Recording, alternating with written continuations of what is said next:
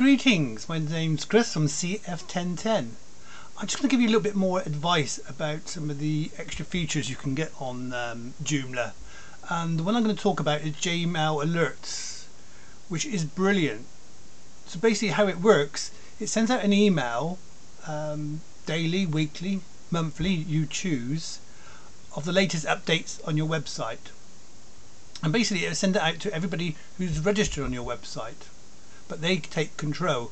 So those who registered on my test website will get regular emails, like you can see in front, and there'll be links to my latest pages. Just to show you sort of the back end, which you don't really have to worry about, but if you are a bit of a techie, you can see that in the back end you have the ability to set up your email alerts. So I'm just going to go into alert types here.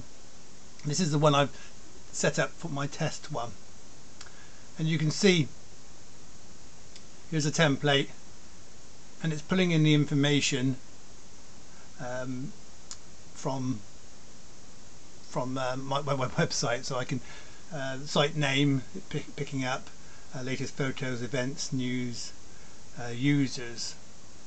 All the information is on this page, and you can put your own information in as well. So if I wanted to type in is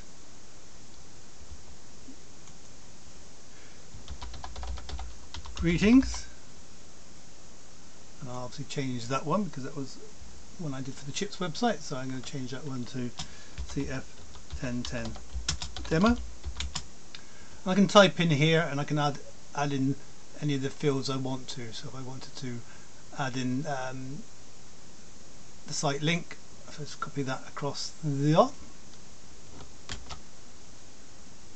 and I'll put it in here.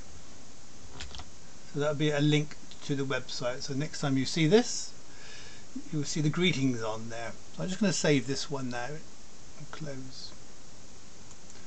You can have as many alert types as you like. So you could create one maybe just for your photographs, maybe one for a particular area of your website. It's unlimited, and people can sign in and control it themselves. So how do you do that, I hear you ask? So if you go to our demo website, and obviously you need to have a login to be able to do this, and log into the website, bottom left hand corner. And once you logged in, you see this members menu. You will see this feature appear called email alerts. Now this relates to yourself. This is personal, so you control what you see and how you see it. As you can see, it's pretty straightforward. You can change your updates. If you don't want any news updates, take the tick off. Simple as that. Then save. You won't get any more updates. Or you could change it. I said I don't want it daily. Can I have it weekly, fortnightly, monthly? It's your choice. And you know the count. How many items do you want to appear? Obviously, a busy website you could have loads, but again, and then you can choose the areas. So these are the categories I got at the moment. So if you really just wanted the news, then obviously you just click on the news. Do you want latest users? Is it interest of you? You can turn it off if you want to as well. Once you've done all that, just basically save. So what will then happen in the background? A cron job, or cron, or however you pronounce it, but will run automatically during the night and send out all these alerts. So for all your people on your website can see the latest content. And of course you can also set it up